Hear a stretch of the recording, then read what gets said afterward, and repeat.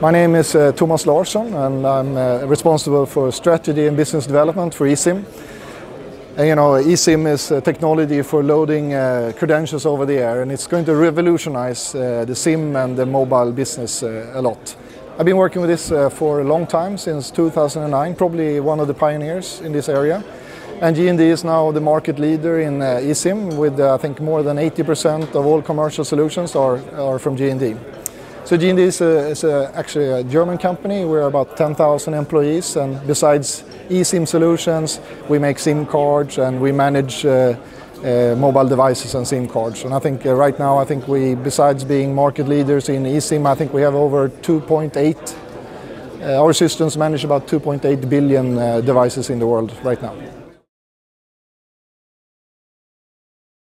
Yeah, good question. G&D is the market leader in eSIM. We've been doing this for a long time. I've been working with eSIMs probably from the very beginning in 2009. We've deployed several solutions for enterprise solutions in automotive. I think we have about 8 million connected cars today using G&D technology. And we've been doing this for a while for mobile M2M solutions. And the exciting thing is that we have now got specifications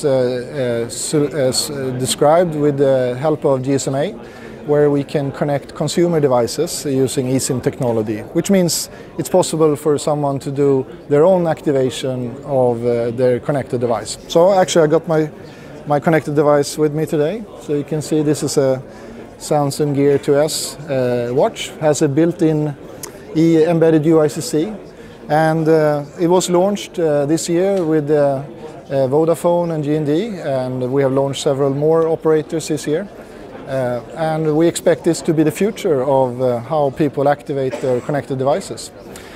Today people do this activation using different activation codes. So for instance, here is one activation voucher where you actually scan this activation code using your smartphone. We expect this to be part of portals in the future, and we think that operators will give their customers a way to go into their homepage or their portal, add another device to their account and do an immediate download, and therefore they can get their devices connected in less than 1 minute.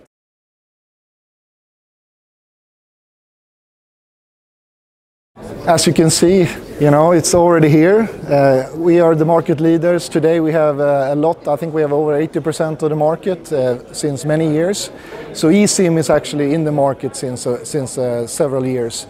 The latest in consumer technology is just arriving now. So this is the first GSMA specified connected device, where you can follow the GSMA specifications on how to download an eSIM.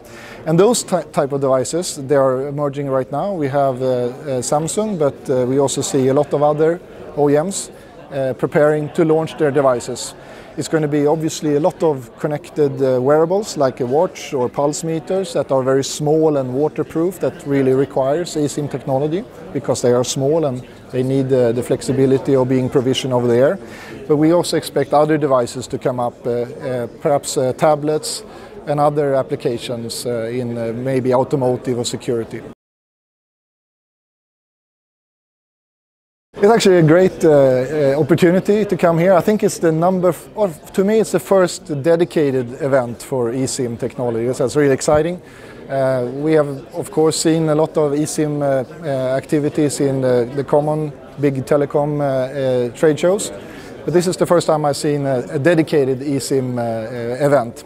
And I think during the days I've been here, it has been a fairly good mix of the ecosystem representatives. We've seen MVNOs, MNOs, equipment providers, people like us providing solutions, and even consultants and others that are around this in this ecosystem. So it has been a good, to me, valuable event. This is not like a small thing for the industry. This is a big evolution, or maybe even a revolution, where we go into a total digital experience, where we impact a lot of industry that are used to SIM cards, like myself, for instance. My company is making SIM cards. This is a big impact for us. There's also a big impact for operators and service providers like MVNOs and enterprise customers. And obviously for every single user that eventually, in my opinion, will probably be exposed and having devices with eSIM technology within a few years' time, probably in every market in the world.